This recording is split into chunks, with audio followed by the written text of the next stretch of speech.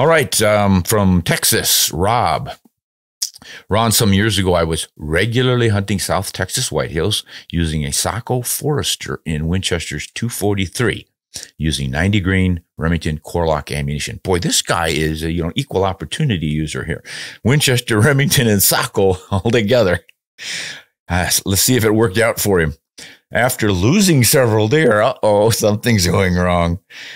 Losing several deer and hogs due to no knockdown and poor blood trail, a friend suggested that I use a lighter bullet, 55 grains, and a ballistic tip to boot. Okay, I know that bullet, 55 grain ballistic tip from Nosler. And I've seen it work pretty effectively in the very 243 Winchester you're talking about. Now, since switching to that bullet, I have never lost an animal. This is going to start some commentary.